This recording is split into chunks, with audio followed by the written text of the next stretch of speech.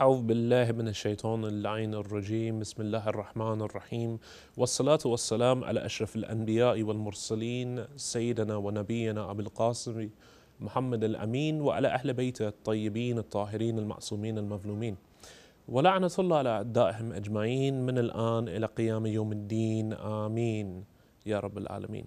To respected viewers, thank you for joining us once more live from the holy city of Karbala.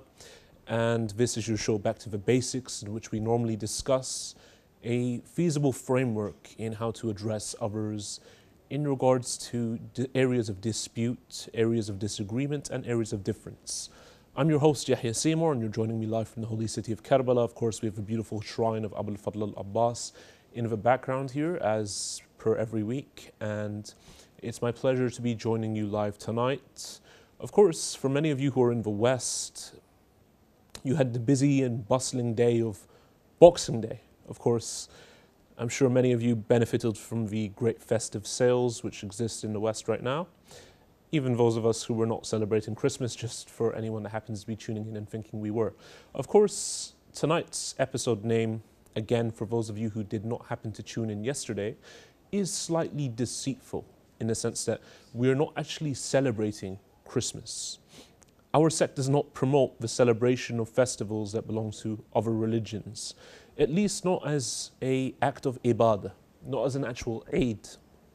Of course, that is not to say we will not be polite and wish well those who are celebrating other festivities for the nature of them being a national holiday, much like people would celebrate national holidays in the Middle East, irrespective of the connotation of that holiday. We likewise have the same position. And since Christmas has become a very Western occasion, part of the national holiday system, and something which everyone is affected by in one way, shape or form, due to the nature of the rather secular festivities going on, I felt it was only befitting to give it this particular title based upon a slight in-joke between one of the brothers and myself, which I mentioned yesterday. Of course, that in-joke was pertaining to a video uploaded the day before called Schooling the Shias, in which several contentions about the Ahlul Bayt alayhim salam and their followers were mentioned.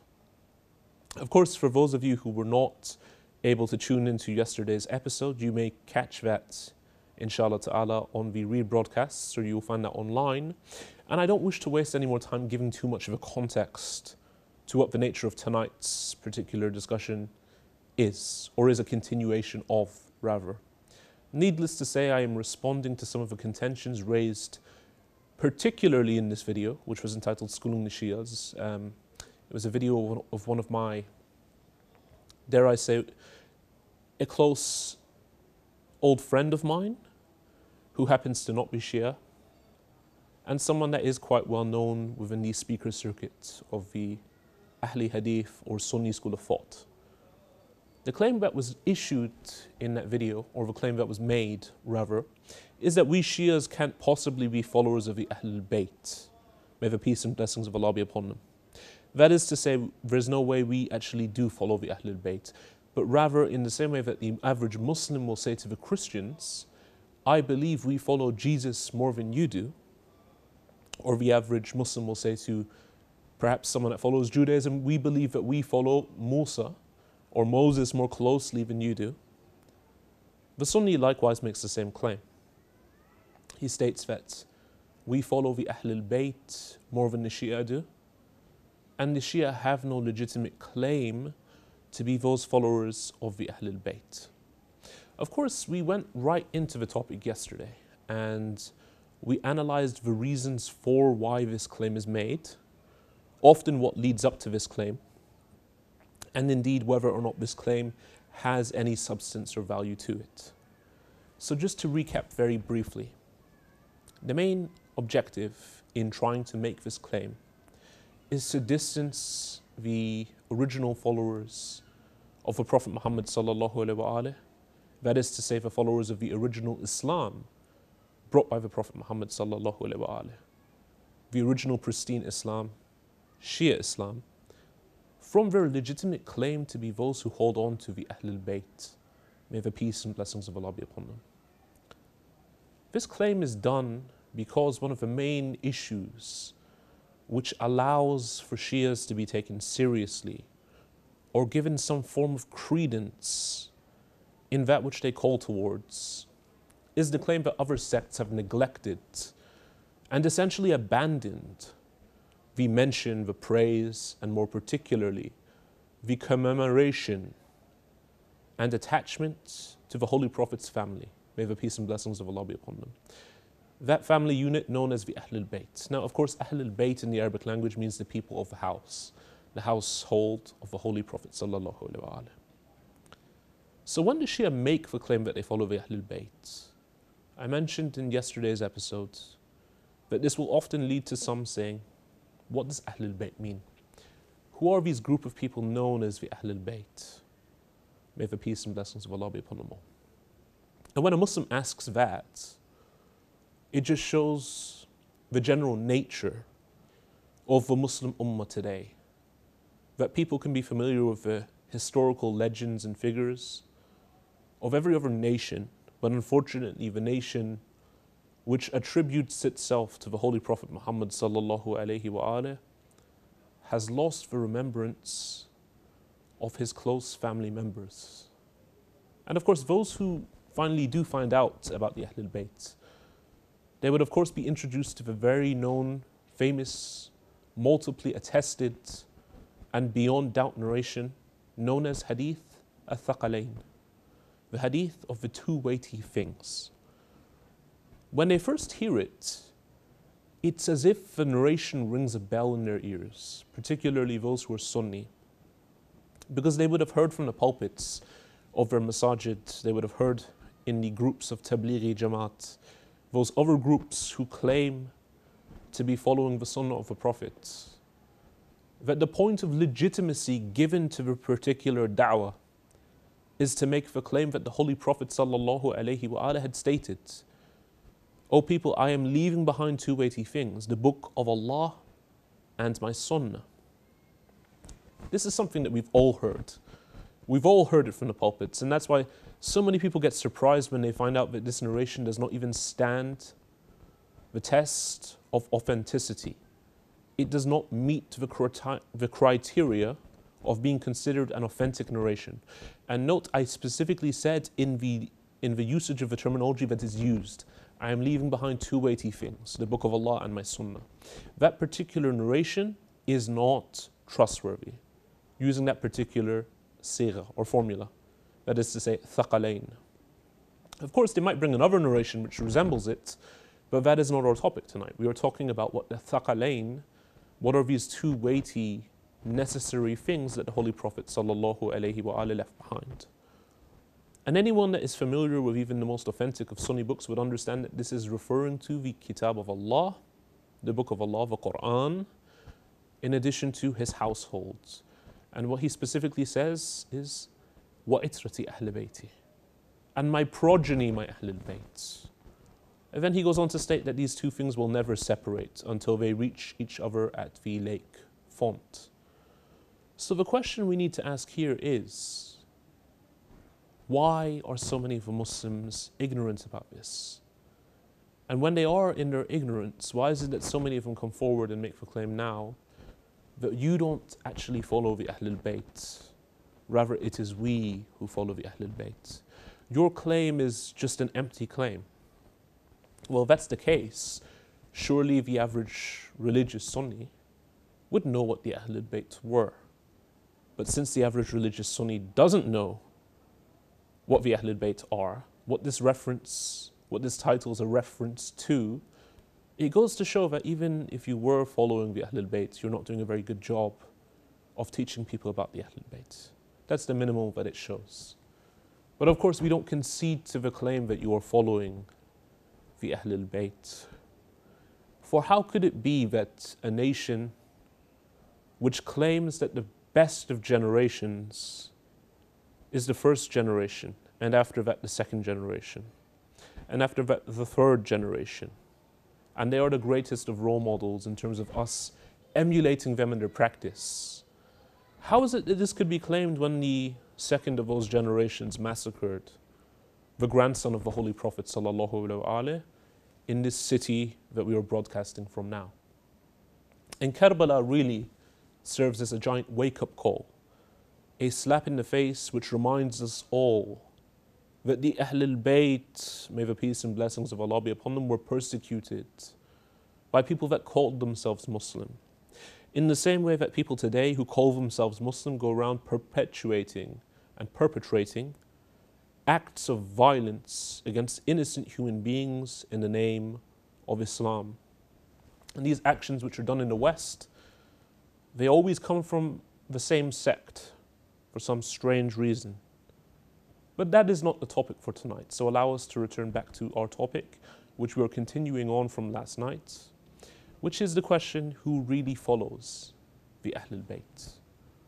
One of the main points I raised in yesterday's conversation, which I believe still stands valid, and is the first point which must be discussed in any claim to follow the Ahlul Bayt, is, do you really follow the Ahlul Bayt? And can you really justify that claim on even a theoretical level? So we may differ in regards to whether or not the Shia have legitimate and accurate sources for what the Ahlul Bayt claim. But there's no doubt for those of us who go to the books of Usul al-Fiqh, or the books of the philosophy of law, the books of the science of deriving legal derivations, would find that the first thing which is stated in regards to the legitimate sources for Islamic law and doctrine are, number one, the Quran, and number two, the sayings, deeds, and approval, tacit approval, of those individuals known as the infallibles. Those infallibles, of course, being the Ahlul Bayt. And we would stipulate them as being the Holy Prophet sallallahu alaihi wasallam, Fatima al-Zahra alayhi salam, Imam Ali alayhi salam, going all the way down to our awaited Savior, may Allah hasten his reappearance, the 12 Imams. And so at the very least, we have on a theoretical level a claim that we, and a philosophy that we must follow what is taught by the Ahlul Bayt. Now, of course, you're missing the point if you get into the question of whether or not we actually implement that practice. The question is not at the implementation level. The question has not yet reached the practical level, although we will get to that, inshallah ta'ala. The question is, at the theoretical level, do we follow the Ahlul Bayt? And we saw in yesterday's episode, I quoted from at least 3 sources of Usul al-Fiqh, of those who call themselves the Ahlul Sunnah, where they openly admit that even if there is a ijma' of the Ahlul Bayt, it is not a legitimate source of law. Meaning what? Meaning that at the theoretical level, by definition, they don't follow the Ahlul Bayt. But dear viewers, please join me for a short break, and join me afterwards, in which we continue to discuss this, but at a more practical level, inshallah ta'ala. Wassalamu alaikum wa rahmatullahi wa barakatuh.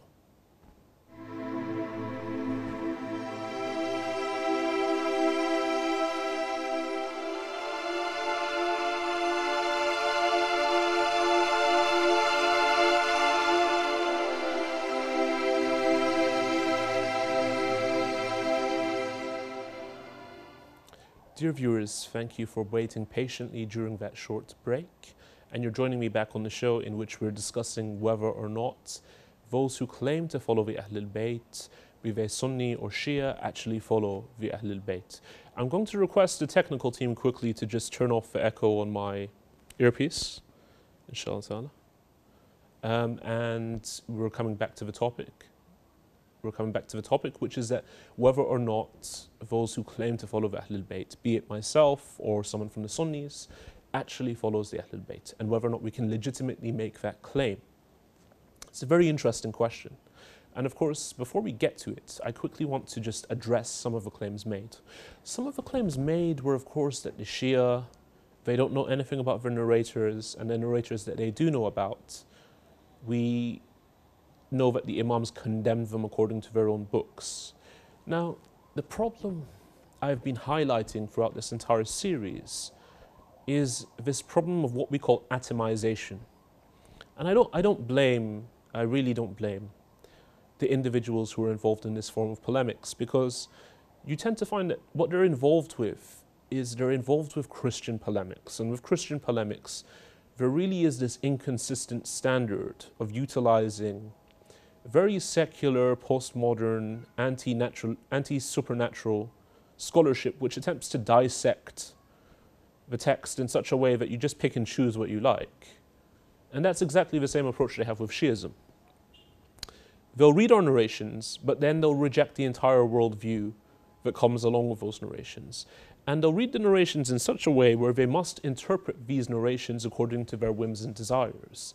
So for example, when the Imam condemns Zurara, may Allah be pleased with Zurara, in a particular narration, the person will say, look, your Imam has done la'na on Zurara in this narration. Now, as I've said, a good thing about any decent, reliable worldview is whether or not it can account for something. Does it have explanatory scope for a certain phenomenon? Now, one thing that one might say is that when you have a curse of Zurara, it's going to be difficult for you to have an explanatory scope for that. I would agree. In normal cases, it would be very difficult for me to find a decent explanatory scope without having to engage in ilm al-rijal and trying to weaken this particular narration. But then, when you have an equally sound narration in which the Imam says about Zurara and about others that we condemn you and curse you in front of others in order to protect the lives of our Shia, and they make reference to the practice known as taqiyya due to the severe circumstances existing at that time and due to the fact that the governments were killing our Imams and their followers, it's pretty clear that our religion has an explanatory scope which explains away the apparent contradiction. Now, if you don't like the explanation, that's fine. We can discuss why you don't like the explanation, but then we move into the realm of not objectivity anymore, but subjectivity. And what it would become is a debate on your whims versus my whims. But thankfully, this discussion isn't based on my whims. It's based upon an interpretative framework which exists within my worldview. You not liking that interpretive framework is not really a decent or sound argument. It's merely your subjective whims. But if we want to go with the argument entirely, let's see where it gets us. Because one of the main accusations that was put against our narrators was that people like Hisham bin al-Hakam and Hisham bin Salim al-Jawalaqi had deviant beliefs in regards to Tawheed. So let's question that. Did they have deviant beliefs in regards to Tawheed or not? Of course, when we look at what the ulama of narrations have stated, be it Sayyid al-Khoi, or be it a great scholar like al-Mamaqani, or any other of the ulama who delve into primarily aqaids, be it Sharif al-Murtada, or any of the other great ulama, we would see that they have come forward and analyzed these narrations. With Sharif al-Murtada, he specifically states that when he looked back at the books of Hisham, he did not find such teachings in them. So if you want to now base your claims that the Hishamain cannot be trusted because they believed in Tajsim, then let's see if your apologetic is consistent with your own theology. When we go to the theology of the people that are making this claim, the theology of the man in the video who was schooling Shias, according to the video's title, we find in Sahih al-Bukhari that the Prophet Muhammad ﷺ is claimed to have said, "You will definitely see your Lord with your own eyes." Likewise, it is claimed that he said, Allah's apostle came out to us on the night of a full moon and said, "You will see your Lord on the day of resurrection as you see this full moon, and you will have no difficulty in seeing him." Now, of course, there's already been a kayfiyah here, because in the same way that I see this moon with my eyes, I will likewise see Allah, according to this fabricated narration from these sects of others, with my physical eyes as well.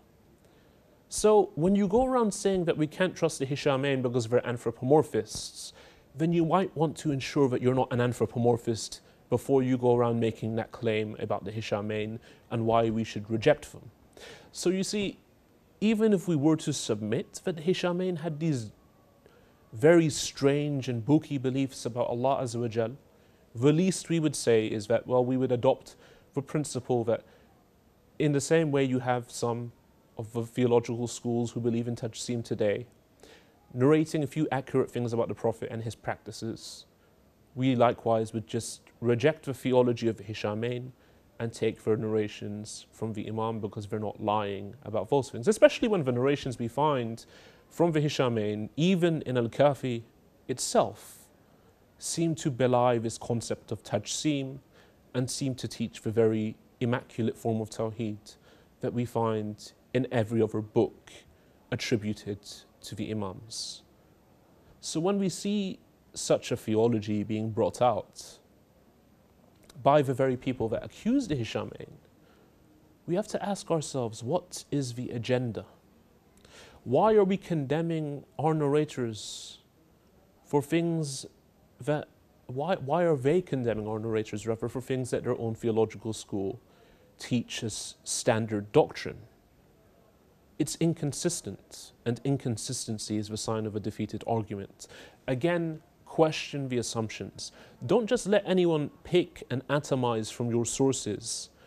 Ask yourself, are they being consistent with the teachings that they themselves adopt? So again, when they tell you something like, we can't trust the teachings of the narrators from Imam as-Sadiq because they're all Iraqi. I didn't realize our religion was a racist religion where you can't narrate from Iraqis, to be honest with you. And they're all from the city of Kufa as well. Again, I didn't believe that our religion was so racist that you're not allowed to take from a Kufan. If that was the argument, then I'm sorry, you're going to have to come up with a slightly better one. Or you're going to have to bring me an authentic narration or ayah of the Quran, which states, "O you who believe, do not accept narrations from people unless they live in the same vicinity as the person they're narrating from." And until they can do that, then we're not going to take their claim seriously. And if they can do that, then we're not going to take their claim seriously either, because their own narrations don't live up to this standard. Dear viewers, unfortunately we were unable to finish the topics necessary for tonight, but we will continue tomorrow night, and inshallah ta'ala we will round this topic off to a close. Thank you so much for joining me once more. Wassalamu alaikum wa rahmatullahi wa barakatuh.